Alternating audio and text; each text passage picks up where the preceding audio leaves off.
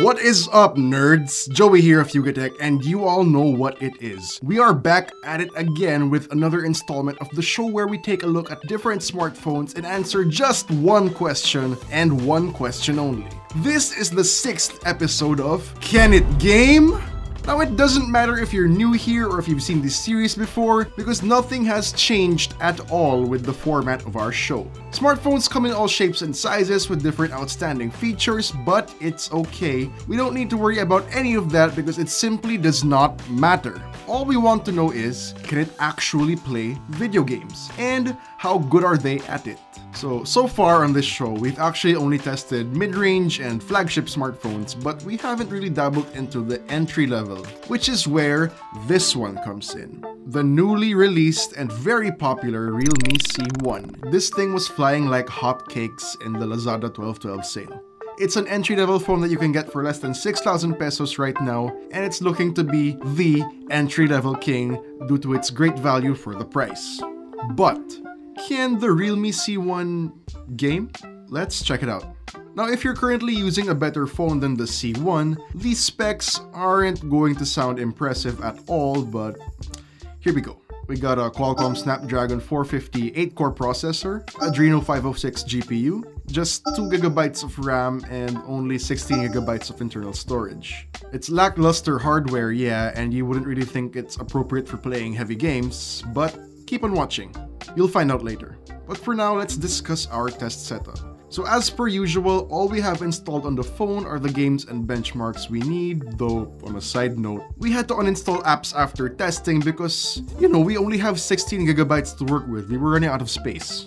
Okay, next we have the animation speed set to 0.5 in the developer options, and we have graphics acceleration turned on in the Realme game space because I think you guys would agree with this, the phone needs all the help it can get.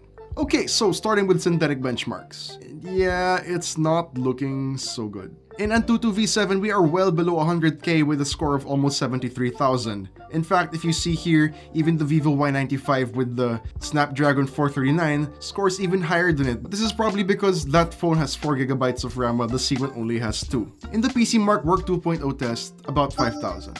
And in 3D Mark Slingshot Extreme, yeah, only about 400 on both the OpenGL and Vulkan tests.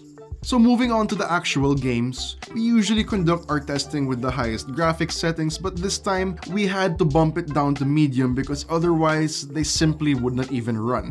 We tested PUBG Mobile, Rules of Survival, Mobile Legends, Asphalt 9, and Tekken Mobile. Taking a look at our results, yeah. The experience was riddled with stutters and frame drops, and in most of our games, we aren't even hitting 30 FPS, which is the minimum we consider to be playable.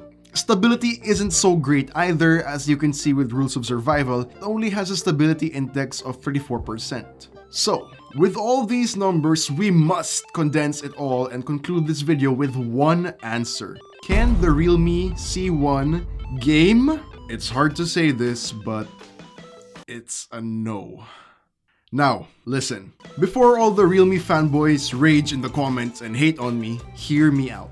In this series, we have to set a certain standard for our conclusions. And for those standards, the Realme C1 just doesn't cut it. Yes, the games will run just fine on the phone with the right graphics settings, but the experience isn't smooth. It's not what we want to experience when we're playing games.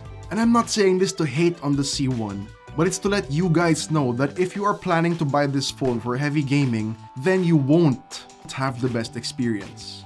So yeah, for the first time in the history of this series, the answer to Can It Game is no. Thanks for watching, guys, because that wraps up this video. What phone do you want us to test out in the next episode? Let us know in the comments section down below, or hit us up on Twitter at YugaTech, or send a message over to our Facebook page. And if you enjoyed this video, don't forget to smash the like button, be sure to subscribe for more videos like this, and hit the bell icon to be notified of our future uploads. Again, this has been Joey of YugaTech, and I'll see you nerds in the next one. Peace!